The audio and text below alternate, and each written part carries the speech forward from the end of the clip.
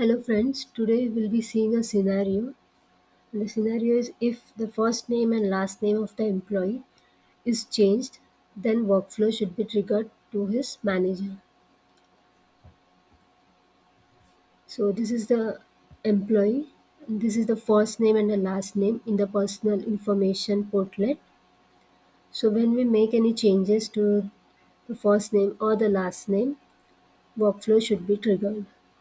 The steps involved are: we'll create a workflow in manage ocp and job structure first, and then we'll write a business rule in configure business rules and assign the workflow here which we had created. Last step is assign business rule in manage business configuration.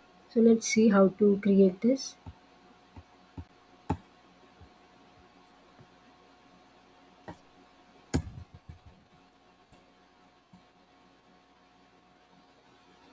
Create the workflow, we'll go to manage ocp and job structure.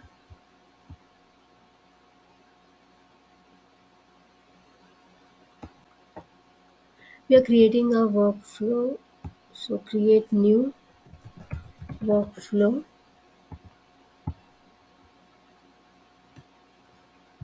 Name this workflow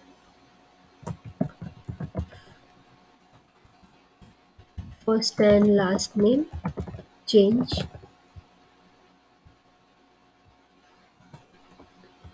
We'll name it as same. For this,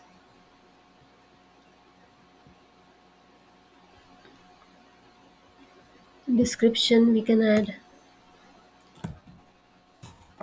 workflow to be triggered when first name or last name of employee is changed. After this, we come to the approver type. Select role. The approver role is manager. Okay, I'm keeping it as source. Then edit transaction as no edit. Skip this step. Relationship to approver employee. So after this, we save the record. So the workflow has been created here. Then our next step is we'll create a business rule. We'll go to configure business rules to create a business rule.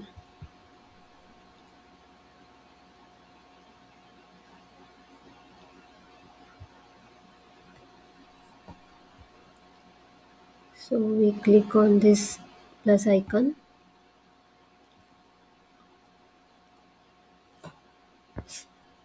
Here we'll go to basic, select basic, okay. Name the rule as change in name. Rule ID is the same. Select the rule type. So the first name and the last name comes in the personal info portlet. We'll select personal information here. The base object will be the same personal information. We will be selecting here personal information model. I will tell you why I have selected personal information model and not personal information here when we write the business one. So this is the basic information we created. The rule type is personal information, and we have selected the parameter, that is the base object, as personal information model. So in if condition, we will select first name, click on the plus icon. So our scenario is that the first name and the last name, if it is changed, then a workflow should trigger. So here we'll select first name, value. So to write this business, the logic for this business rule, we select personal information model. First name should not be equal to first name previous value. When an employee makes any changes to the first name of the employee, the system should trigger a workflow. So the logic here is the first name value should not be equal to the previous value. So if the employee name is Charles and somebody is adding S or any other letter to the first name, it should trigger a workflow. So same applies for the last name. We'll go to add expression. So here choose a logical condition to join these expressions. If we select or here, so in this case, if the first name of the employee is changed or the last name of the employee is changed, workflow should be triggered. And if we select and, that is the first name as well as the last name at the same time is changed, then workflow should be triggered. So we want that if first name is changed, workflow should be triggered, or last name is changed, then workflow should be triggered. So I'll be selecting or here. Again, personal information model. We'll go to last name, value, that is the current value. Value means the current value. The current name of the employee is not equal to last name, previous value. So we have written the logic. Now for the workflow trigger, we go to then, select the output type as set. So we usually use this set for the workflow trigger. So we'll select here workflow. We created a workflow in manage org, pay and job structure. So I will select the value here, not the visibility or required. Select the value because I will assign the workflow here. So I need to select value to be equal to value, first name.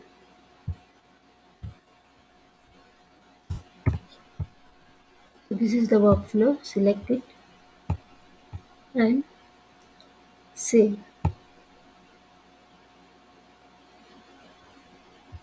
Third step is to assign the business rule. So I'm duplicating this page.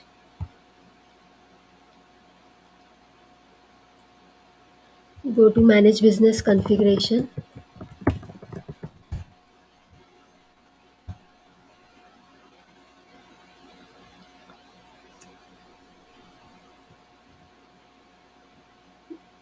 We created the business rule in personal info. So we select personal info here. The first name and the last name are in this personal info. Make correction. So to assign the business rule, we go to trigger rules. This is trigger rules. So I'm selecting personal information model here. Then I will select on save because when the record is saved after changing the name, first name or the last name, the workflow should be triggered. So here I will be selecting the business rule, change in name,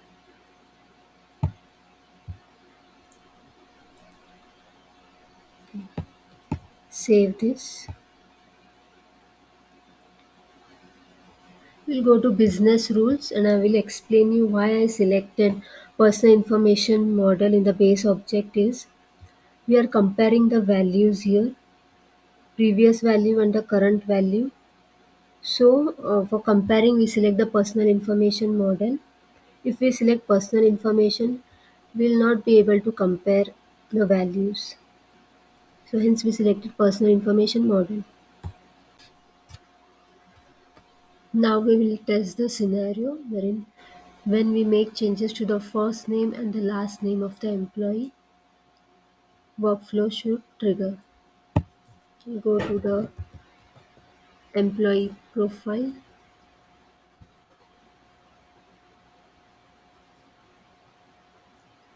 Now in personal info portlet, we'll click on create,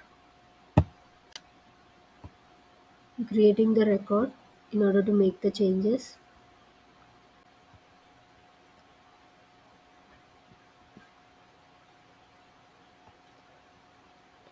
I will remove the letter S from the first name and also from the last name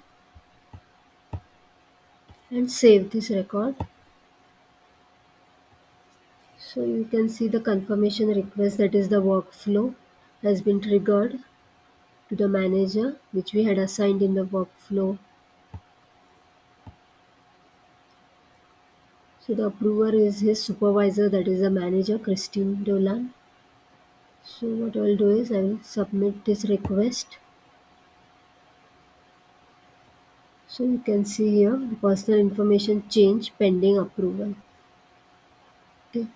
So unless I approve this workflow, changes will not reflect here. We had removed the S from first name and the last name.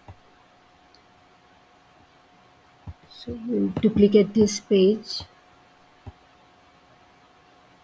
and proxy with the manager. Here, proxy now.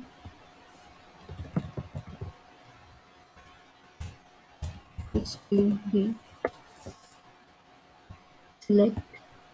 Okay.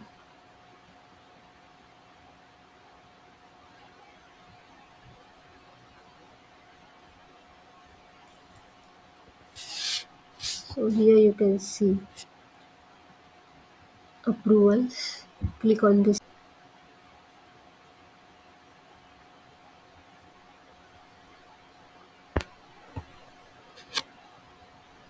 view workflow participants. There is only one, that is manager. Do you approve this request? Yes, approve.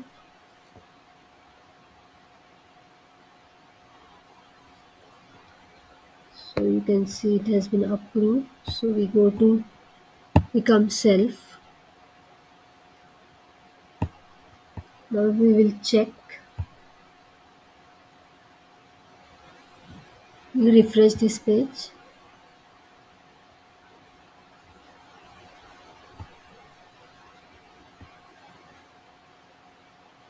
So you can see here the first name had a capital letter S and the last name had a small letter s, which is not there now. So this is how when you make changes in the personal information, the workflow is triggered by writing a business rule and creating a workflow. So this is the end of the video. Thank you.